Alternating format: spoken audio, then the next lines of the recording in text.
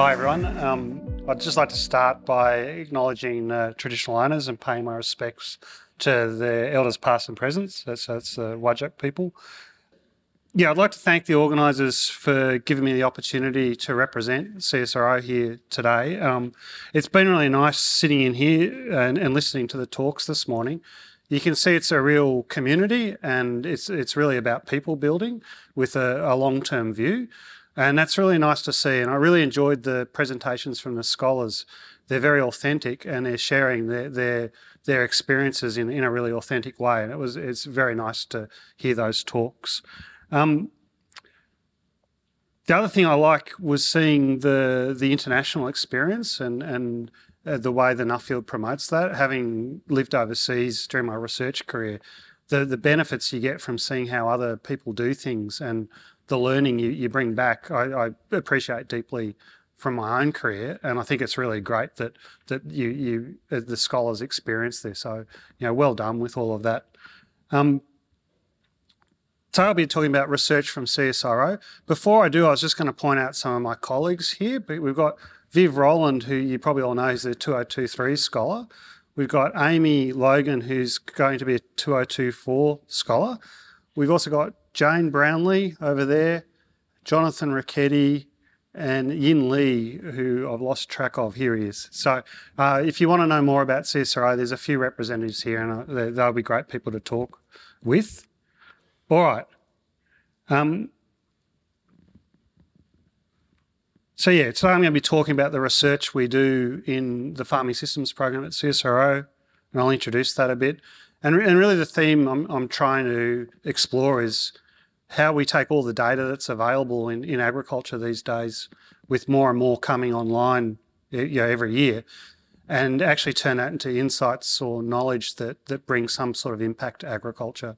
Because there's a lot of data, but making it work for the industry is a interesting space to explore. So, yeah, the Farming Systems Program, we're here to do innovation and research that maximises profitability, sustainability and productivity of farming enterprises.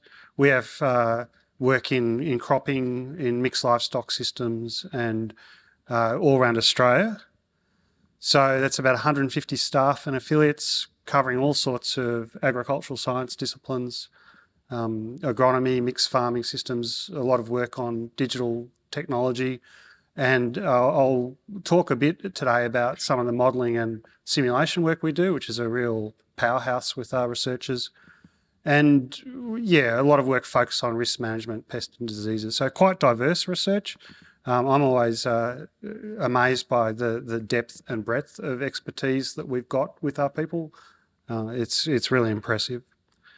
Based all around the country, so you can see those spots on the map. We go from West Coast all the way up the East Coast, and the occasional people in far North Queensland and Darwin. So really national scale farming systems research, which means we engage with all sorts of different crops, all sorts of different farming systems, tropical, temperate, Mediterranean, horticulture. So very diverse. Today, I was going to focus through all of that scope to talk about some examples about impactful use of data. And because of the session we're in, I've looked and thought about examples that look at how we use data around water and thought about different scales we operate at. So from the paddock scale to the whole of farm and beyond. So that's the themes I'll go through. The first example I'm going to talk about is a platform called WaterWise, and it's commercialised with a partner, Goanna Ag. And this is a crop irrigation management system that was developed, came out of cotton farming systems research. We have a huge emphasis on cotton because we also run cotton breeding in CSIRO. And a challenge we were addressing here is putting water on cotton is great because it increases your crop yield, but there's also costs and environmental costs, financial costs and environmental costs that come with using too much water. So our researchers were looking at ways to optimise crop water use. And you can see here, this is a quote directly from a cotton grower, pointing out that the temptation when you've got a high value crop like cotton is to put more water on and to try and go that way. So there is a tendency to want to put water on the crop, and maybe more than you need. Equally, some growers will go the other way, and they'll be a bit more miserly with the water, and the crop can suffer. So getting that right is a real challenge.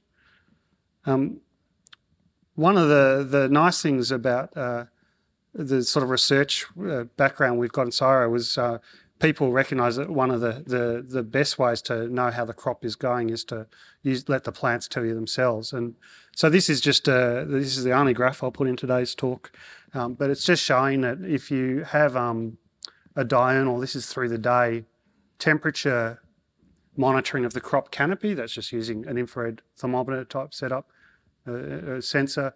When the crop's well watered, it's transpiring and pulling water out of the ground, photosynthesizing happily, and that water coming through the crop lowers the temperature of the canopy. But if water starts getting short, then it stops passing water through, loses that cooling effect, and you can see a signature of stress. So our people developed field-based, I think I just said, field-based sensors that you can put in a cotton canopy to monitor the temperature, and you can track that.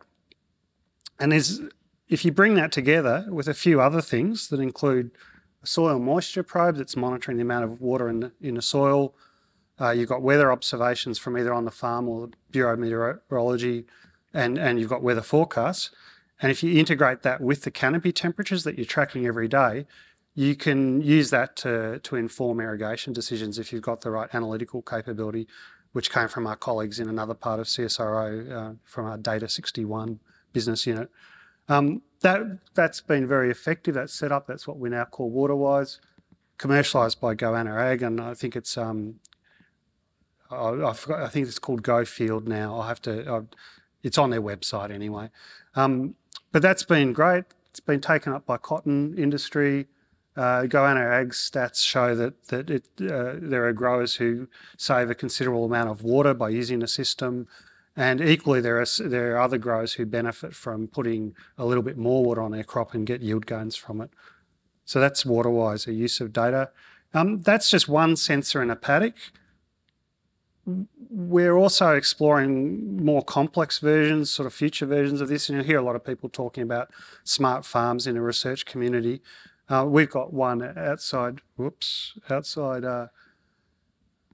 It's at Burra, between Canberra and Young in New South Wales, and we've set this farm up with sensor networks. We've got soil moisture probes spaced through it. We've done soil mapping, things like EM38 and different soil samples. So I've got a digital soil map, and we integrate that with satellite data. And what we're doing there is really exploring the value of more spatial, more temporal data on a farm. That's the reason I say exploring, is because with that much data, finding the data that's worth measuring, that will bring value to a farmer, that's still an open question in a lot of areas. So, but I think the exploration of that's a really important research area. Once we've got data like that, we know how to use it though, you can deliver some powerful solutions. One of the examples I've got is to talk about today is a nitrogen risk insurance. This came from work around the sugarcane industry in far north Queensland. And it's a financial tool to try and incentivise crop management practices that reduce nitrogen runoff. So here the challenge was, again, it's not dissimilar from the example with water and cotton, that you can put nitrogen on sugarcane. It responds to that through higher yield, which is great for a grower. So there's a strong financial incentive to put nitrogen on sugarcane. But equally, if you put too much nitrogen on, it runs off into the waterways, and there's a strong environmental impact with the Great Barrier Reef. So there's a social pressure and a policy pressure to put less nitrogen on sugarcane. So the research question here was, how can we help change growing practices to use less nitrogen? And the answer that our researchers came up with was actually an insurance product. The way they got to this was through our modelling and simulation capacity. So we have a platform called AppSim, or Agricultural Production Simulator, and essentially it's built up from data from many years of things like soil, fertiliser, soil quality and type, fertiliser application, what crop you're growing, the amount of irrigation, amount of rainfall, climate data. And then over more than 30 years, people have used that data to develop different modules of modules. So for instance, you can predict the rate that wheat will grow at different temperatures with different water availability. You can predict when wheats will flower or what their yield would be in certain environments.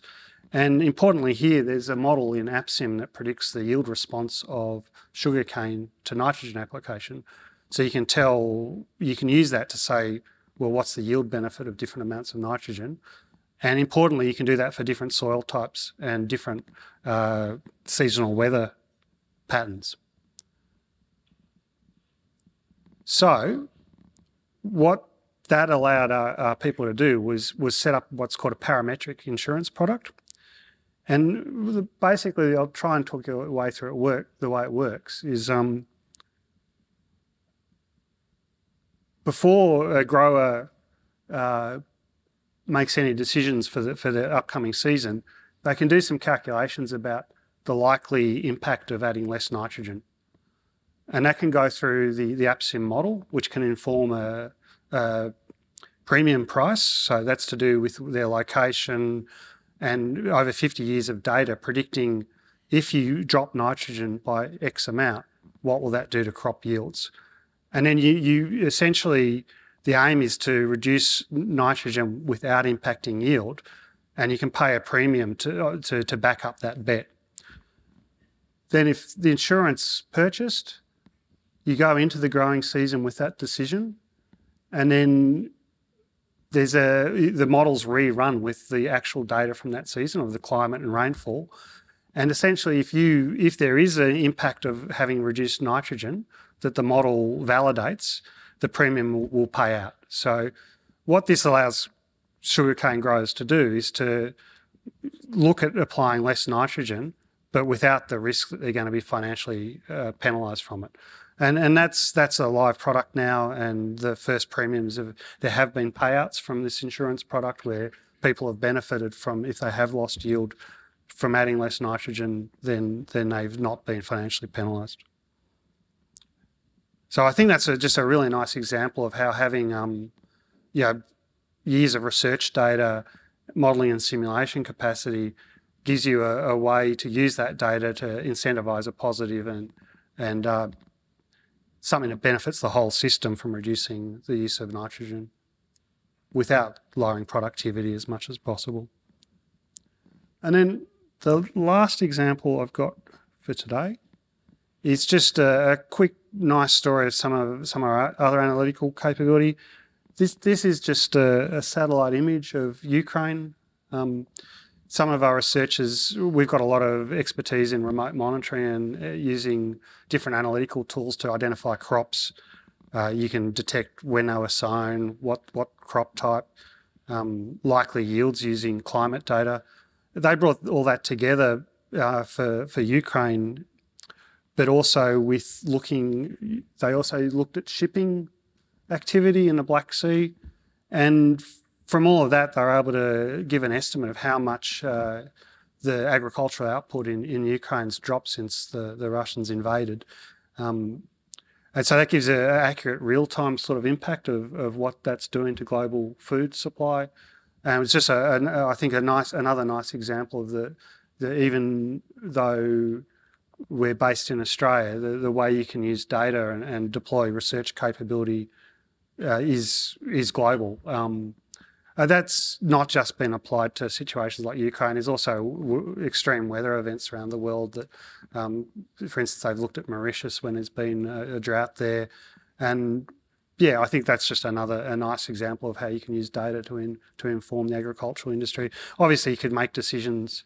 What happens in Ukraine, it came up earlier in the talks, sadly what's going on there does affect the whole system. So I think that's quite worthwhile work. So that's where I'll stop. I'll thank you for listening. Yeah, enjoy the rest of the talks.